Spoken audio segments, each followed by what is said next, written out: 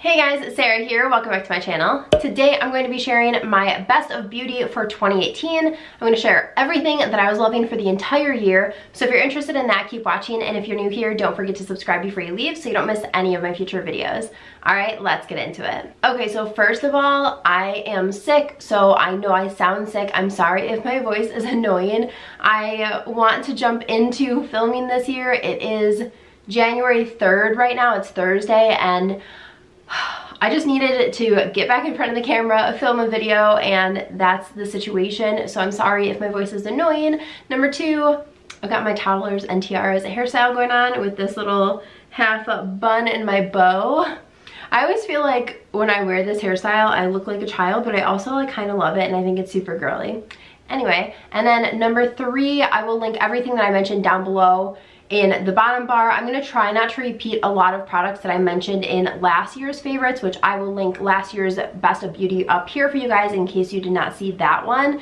A lot of these products launched this year, but a lot of them are just products that I've been loving, or maybe they're new to me, or maybe I've been loving them for a couple years, but I just still love them this year. And then lastly, I asked you guys on Instagram, which if you're not following me on Instagram, definitely do that. It's just at Sarah Brithinee. It is on the screen, either here or here, and it's always linked down below. But I asked you guys if you wanted to see a part 2 with my hair, body, skincare, fashion favorites, and all of that. And you guys overwhelmingly said yes, so I'm going to do a part 2. Today is only going to be makeup, and then I will do a part 2 that includes all of those other categories so that today's video is not insanely long. All right, I'm gonna try and go in order of how I apply my makeup. So first up is primer.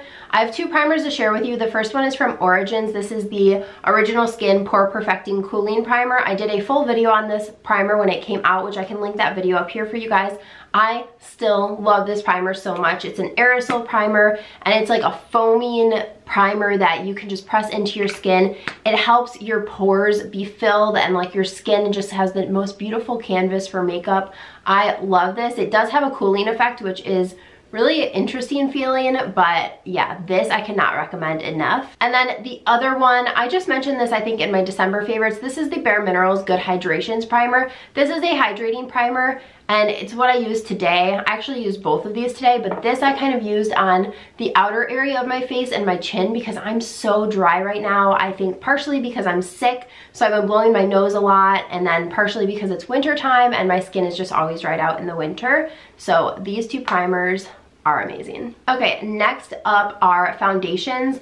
I'm just gonna say this from the get-go. I can only link, I think, like 5 things up in the cards, and I think that there's more reviews that I did on specific products that I love that are going to be in this video than I can list. So I will list all the videos and reviews down below in the bottom bar of everything that I mentioned today if there is a video on it. So the NYX Total Control Foundation Drops, I am obsessed with. I've been loving them all year. I just cannot get enough of these. I think this is my 3rd little bottle of them. I do go through them semi-quickly because I use quite a bit of them for a full coverage look, but this is something that you can get like a light coverage, medium coverage, full coverage. You can mix this in with your moisturizer if you want to get a really nice sheer coverage. I just think that they're so versatile and they're so good. The finish is very skin-like, which is my favorite type of finish. Next is the NARS Natural Radiant Longwear Foundation. I did a full video on this foundation. As you can see, I am about halfway through it right now. And this is another skin-like finish. Actually, I think all of the products I'm going to mention today are very skin-like, but this is just a beautiful coverage. You can build it up without getting cakey. And this is, I would say, like a medium to full coverage, but you can definitely add another layer. I usually put an extra layer right in this area where I have acne scars, and it covers it up beautifully, gives me a nice full coverage look, and it lasts all day. I think I mentioned this in last year's video. It's the Clinique 2-in-1 Conceal and Perfect. I love the packaging of this because it does have this gigantic doe foot applicator, so it's super easy to swipe on. The one thing about this product is that it dries pretty quickly, so when I apply it, I usually apply it to one area, blend it out, and then apply it to the next area, blend it out, and so on. Because if I put it all over my entire face, by the time I get to the end, it's really hard to blend everything out. But this is a very full coverage foundation. So if you want that like complete coverage, this is the one for you. I will say out of all the ones that I mentioned today, this is the one that I think looks like makeup the most on your skin, which depending on what I'm doing, I don't really care. None of these are just gonna look like you're not wearing makeup, obviously if it's a full coverage, but this one I think you can tell more. And then the last foundation type product is from IT Cosmetics. This is the CC Cream, the oil-free matte version that they came out with earlier this year. I love the packaging. I've said this on every video that I've done of these. It has a squeezy tube, but also the pump, so you really get all of the product out of it, and I just love this. This was one of my go-tos all summer because it is more matte, so even though I set my skin either way, I feel like it lasts longer. It does have SPF 40, which I obviously need an SPF when you're gonna be out in the sun. The one thing I will say is if you're going out at night or you're gonna do flash photography, don't wear this because it will give you flashback. I have two powders to mention today. The first one is from Colourpop. This is the No Filter Sheer Pressed Powder. This came out this year. This is in the shade medium. I really love this. I think that Colourpop did a great job with their complexion products this year. So this one has really nice packaging. It is so affordable, and I just feel like it leaves the nicest finish on your skin. You really have that nice airbrushed look. And then the other powder is from Mercier. This is the translucent loose powder in the Glow formula. This also came out this year. I did a full side-by-side comparison of the original formula and the Glow formula, so I will link that video for you guys. But this is absolutely beautiful. It's what I have on my skin today. I'll usually do my foundation and then set my face with this. And I've said this basically every time since I've gotten these comments if I mention this product. I set my face with this, with a very small amount of this. I've gotten so many comments of people saying that you cannot set your face with it, or that you shouldn't, or that you're doing it wrong, or whatever. You guys use makeup however you want to use it. This works for me to set my face and gives me a nice glow and like a lit from within look. I don't pack it on because you will get that glowy, like golden glow look that I don't want. But if you use a small amount, I think it's beautiful to set your face with. So anyway, I love this. Use it however you want, whatever works for you. That's what you should do. Okay, let's talk about bronzers. If you guys have been following me for a while, you know that bronzer is one of my favorite makeup products. Bronzer and mascara are probably my two favorites. So my first bronzer is from Chanel. This is the Soleil Tan de Chanel cream bronzer. I had been wanting to try this for so long, and I just never did. And then I finally pulled the trigger this year and got it, and I love it. It's just the most beautiful formula, and the one thing I don't like about it is that it does only come in this one shade, which I don't even think it has a shade name on it. But what I do is I'll do my foundation, and then I will pick up the bronzer with my sponge and just place it where I want it and blend it out that way. But it has a really nice, like slightly glowy but not super glowy look. It blends out beautifully, and I am obsessed with this. The next bronzer, I've said this before, but this is my all-time favorite bronzer, and I just tried it out for the first time this year. It is from Hourglass. It is the Luminous Bronze Light, and this bronzer is just so gorgeous. It's this one right here. It has a bit of a sheen, but it's more of a lit from within glow. It is what I have on my skin today, and I just think that this is absolutely beautiful. The last bronzer I want to talk about is from IT Cosmetics. This is the Bye Bye Pores bronzer. So it has that double decker packaging where it has the brush underneath, which I've never used, and then it has the product and a mirror. This smells slightly of coconut, which you guys know I hate coconut, but it's pretty mild. Like, I can deal with it. But this is a beautiful bronzer. I actually did a full video on this bronzer as well, so I can link that for you guys. But this one, again, has just the slightest bit of sheen, nothing major. And it's a neutral enough color that you can contour with it, but you can also warm up your entire face. I just cannot say enough good things about it, and I think it is beautiful. Okay, moving on to blushes. The first one is from Hourglass. This is in Mood Exposure. This, oh my gosh, this is just a gorgeous color. It's a pretty neutrally slash cool toned blush, which I love in the winter. And this, I think all of Hourglass's products just have that slight sheen to them. They're not completely matte, but they're not going to be glittery or powdery or anything like this. It just leaves your cheeks looking so naturally flushed. The next blush is from Tarte. It is the Amazonian Clay blush in the shade Exposed. This is another like semi-cool toned one. It has the mirror. I have used the color Doll Face in this formula for years, but I decided to pick up another shade in Exposed this year. It's actually semi-similar to the Hourglass one. It's a little bit deeper and brighter, but that's it. They're both gorgeous, gorgeous, gorgeous formulas, and this stays put all day long. Next from Becca is the shade Songbird. This one looks really orangey in the pan, but once you blend it out on your skin, it is so gorgeous. So this is what it looks like. It's a nice peachy shade, and it's actually what I do have on my cheeks today. And I will say last year in my favorites, I mentioned this palette, which is the Becca Blush with Light palette, and it does have Songbird in it. So between Songbird and Wisteria, these were the two that I was using over and over again. So this Songbird shade is not a new favorite at all in my collection. And then the last blush is from Burt's Bees. I've mentioned this a bunch of times. This is just the most beautiful blush formula. It's in the shade Toasted Cinnamon, and this is another peachy shade. So this is what it looks like. And this one is a little bit more of a harsher peach shade, if that makes any sense. You definitely can blend it out and make it look beautiful, but you do need to use a light hand. The same with the Becca one. Both of them are pretty pigmented, but I think they're both equally gorgeous. I have two highlights to share with you. The first one is from Hourglass. I did a full video on this. It's the Vanish Flash Stick in the shade Champagne Flash. This highlight is my all-time favorite highlight that has ever existed. It is just absolutely gorgeous. The formula does not accentuate pores or texture or literally anything. It just melts beautifully into your skin. It's what I have on today, and it's just the most gorgeous champagne shade. There are other shades of this, but this is the one that I gravitated the most towards.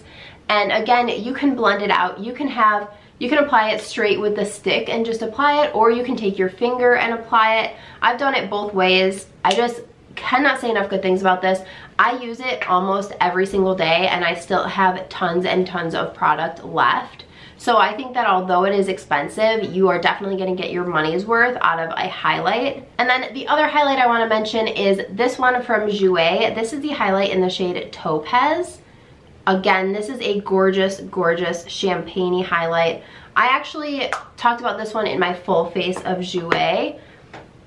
It's this one right here. They're pretty similar in colors. The Jouer one is slightly more golden. And I will say that if I had to choose one, I would choose the Hourglass, just because I think that it melts into your skin more and it doesn't accentuate any texture. Lastly, for face products, I want to talk about the Tarte Hamptons Weekender palette. I was looking back through all of my favorites videos and all of my reviews for the year, and I just realized that this just came out in 2018, which blows my mind because I feel like it's been a favorite of mine for years. I've talked about it countless times in favorites videos. I did a full review on it. I have been obsessed with this product. So it is a tiny little palette. It does have a nice size mirror, and then it has 3 shades in it. It has the highlight in Beach Getaway, the blush in Summer House, and then the bronzer slash contour in Farmer's Market. It's hard to even see the names because I've used this palette so much. But every single one of these shades works really, really well for me. I think they're all gorgeous. I love that the bronzer, you can highlight, you can contour, but you can also bronze up your entire face with it. So all of these shades are just stunning. But I have been a broken record talking about this, so when I realized it did just come out in the past year, blown away.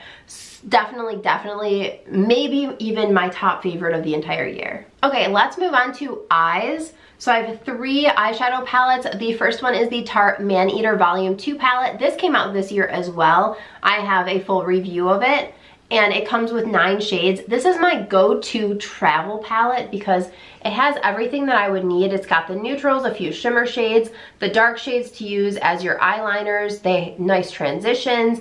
It has seriously everything that I need. It's what I have on today. I use Pure, which is right here in the middle. I use this a lot, just thrown into my crease as the only shade on my eyes. I have nothing but amazing things to say about this. If you have not swatched this, these shades are beautiful, they're creamy, they blend gorgeously. This is an essential for me. I don't know how I traveled before I had this. The next eyeshadow palette is the Urban Decay Aphrodisiac palette. Actually, I think I did videos on all 3 of these palettes, but this is a very tiny little compact palette from Urban Decay. This one's a little bit newer. It has 6 shades in it. 3 of them are shimmer shades, and I liked this one as well because it does have the nice mirror and the clasp packaging, but it is a good one to travel with. I've actually traveled with this one as well because it kind of works perfectly. You can set down your primer or concealer with this, a nice transition, then you have your 3 lid shades, and this is a really nice dark shade to either deepen up your outer V or something like that, or to use it as eyeliner. This is actually the palette that I took with me when I went up north for New Year's Eve, and what I used on my eyes for New Year's. I actually used the shade Glare on my lid for New Year's, and it is the most gorgeous shade. So that is the Aphrodisiac palette. And then lastly is from Urban Decay as well. This is gonna be no surprise to you guys who have been following me for a while, but it is the Born to Run palette. This has a nice big mirror and it has tons of shades, tons of colors. This is one of those palettes that I feel like if you don't have any eyeshadow palettes and you really want to start jumping out of your box, this is a really good palette to have just because you can do so many different looks with it, but it also has those transition shades and the neutrals that you need for everyday looks. So I think the Maneater is so great to travel with and all of that, and it's a great everyday palette. But if you do want to kind of step outside of your comfort zone, this one has so many beautiful colors in it. And the formula of Urban Decay shadows is just amazing. They are just such high quality. They blend beautifully. These shimmers are super pigmented, and I just have nothing bad to say whatsoever about the formula of these. The packaging of this palette is great because it does give you that nice big mirror, and it does fold over, so I feel like you can apply it with this mirror. Some of the mirrors are just so small that you can't really use them. So yeah, this might be my favorite palette in my collection just because it's so fun and there's so many colors that I love to just play with. It's an inspiring palette for me. I open it up and I want to play with makeup. So if you want to kind of explore with colors and stuff, I highly recommend this one. For eyeliners this year, I have 3. I have the Maybelline Eye Studio Gel Liner in Blackest Black. This has been a favorite of mine for a few years. I actually just picked up a new one, but I have another one that I was using for a long time until it dried out. This one is absolutely amazing. I like to use it with a winged liner brush, and you can just pick up some of the product and then it's just so easy to just wing out your liner. You can get a really precise or thicker line, however you want to do your makeup with this. I just highly recommend this gel liner, and it's from the drugstore, which means it's affordable, which we all love. Next is the 24/7 Glide On Eye Pencil from Urban Decay. This one is in the shade 0. It's the one that I've used the most just because it is a black. It's right here. One of the things that I love the most about this, and I've mentioned this in videos before, but I will take this and I can just trace my eye with it, and then I'll take a smudge brush or a pencil brush and just kind of blend it out to give it a more lived-in look. But then if you don't want as harsh of a line for your lower lash line, you can just take your smudge brush and just dip it right into the edge of the pencil and then apply it with a brush instead of straight on with the pencil, and it is gorgeous. So you can definitely get a lot of uses out of this. I used to only think that you could apply this straight on and that was it. That is not the case. There are so many ways that you can use all of your makeup products. And then lastly for eyeliner is from Jouer. This is the Kitten Liner. This one is another gorgeous one. You can get a super precise line, a thick line, whatever you want from it. It does dry down matte, and the applicator is so precise. I just cannot say enough good things about this liner. It has stayed just as black as the day that I got it, and I feel like a lot of these felt tip liners, after you use them a couple times, they'll be bending and the tips aren't as precise. This one has stayed just as precise and black and pigmented and gorgeous as it was the first day I used it. For mascara this year, I have 3 favorites to share with you. The first one is the L'Oreal Lash Paradise. I've talked about this a million times. I actually think I had it in my favorites last year, It is so good. It's one of the best drugstore mascaras ever. The second one I actually don't have in my collection right now, but I did do a full video on it. It is the NYX Worth the Hype mascara. I will link the video up here for you guys or down below, wherever. That one is so good. I don't have it in my collection right now. I'm trying to go through a few mascaras before I keep opening them up, but that one is an outstanding mascara, and it's also from the drugstore. And then lastly, continuing with the broken record theme, is my Hourglass Caution Extreme Lash Mascara. I mess up those words every time I say it. This is what I'm wearing today. It is my favorite mascara that I've ever used. It's a bit of a drier formula, so if you like a really wet formula, it's not going to be for you. But if you do like a drier formula, I feel like it really separates and lengthens my lashes, and then it does layer nicely, so I can get a second layer on, and it just builds on the amazingness. The only setting spray I want to talk about is the Milani Make It Last. It's what I used probably 320 of the days this year. It is amazing. I love it. I always spray it on my face and then blend my makeup back out with my Eco Tool sponge. Cannot say enough good things about it. I highly, highly recommend it, and it's from the drugstore. It's one of those products that I feel like I go through semi-quickly, so I don't like to spend a ton of money on a setting spray, but this one is just the best. Another product that I'm sure will be no surprise to you guys is my Benefit Gimme Brow. This is really the only brow product I even want to mention this year, but I love it. You can just brush it through your brows really quickly. It has little fibers in it, so it gives you just a little bit of something, nothing crazy. I don't fill in my brows just because I feel like I already have bold enough brows, and I don't need to go for that like super bold brow look. So this is really all I do to my brows, and I love this stuff. Okay, the last category I want to talk about is lips. So I have 3 lip liners. 2 of them I'm sure I've mentioned in a million favorites before. The first one is from Marc Jacobs. This is the liner in the shade Nudist, and this is just one of those beautiful neutral shades. It goes with everything. It stays on all day. I just love it. I cannot say enough good things about it. Highly recommend it. I know it's a splurge, but it is seriously amazing. The next one is what I have on today. This is part of my favorite nude lip combo. It is the Buxom Plump Line lip liner. This is in the shade Stealth. And this one, again, is just so gorgeous. I have it all over my lips today. It's a nice peachy neutral shade. And I have this actually, I think, in 3 or 4 colors. Absolutely, hands down, one of my favorite liners of all time. And then the last one is the Charlotte Tilbury liner. This is in the shade, oh, it's actually called the Lip Cheat, but it's in the shade Pillow Talk.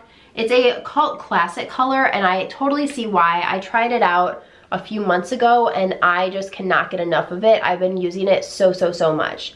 So as you guys can tell, there's a bit of a theme going on with these neutral liners, but I just feel like a neutral lip liner goes under everything. The other half of my favorite nude lip combo is my Buxom Full On Lip Cream in the shade Blushing Margarita. I've talked about this a million times as well. This was just in my favorite nude lip products video. So this lip gloss, and then I'm also going to mention the BareMinerals lip gloss in the shade Sugar. I have full sizes of both of these, and I think they're hiding together in one of my bags. But both of these are gorgeous. Neither of them are sticky or gross feeling or anything like that. This first one is the Buxom one in Blushing Margarita, and then this is the BareMinerals in Sugar. They're both so creamy and glossy, as you can see. Beautiful, beautiful formulas. And I just think that they leave your lips nice and plump and juicy looking. This next one I think also came out this year. I'm pretty sure it's the Marc Jacobs Lip Gloss Stick. I have mine in the shade One Mauve Time.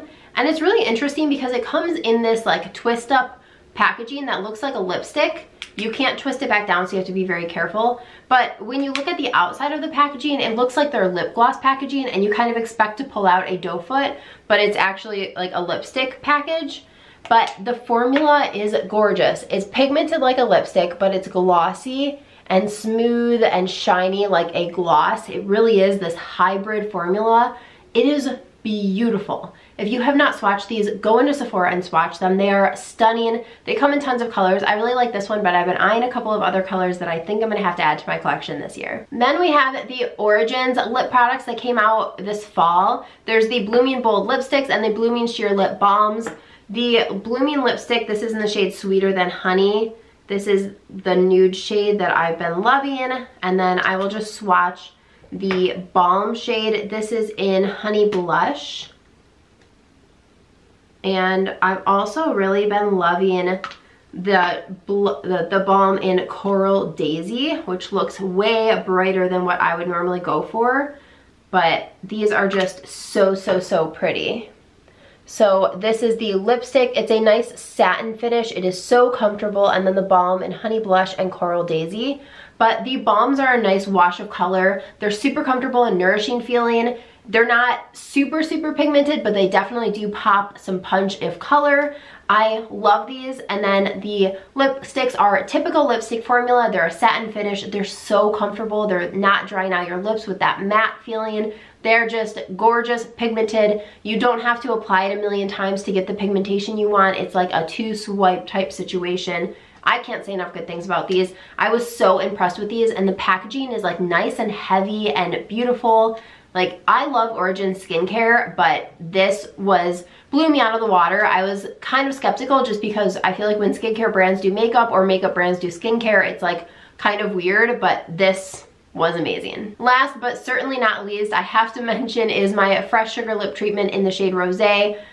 I mean, I just talk about this a million times over. This is a brand new one. I don't want to swatch it. Let me go grab my little mini one. Okay, so I have a full-size open one, but I think it's in my car. And then this full-size one I just got in my stocking, and I haven't swatched it yet or used it, so I'm going to keep it new for now. But I have this little mini guy of the same thing. Can you tell I'm obsessed with it? But this is what it looks like. This is, again, one of those that's like a light wash of color.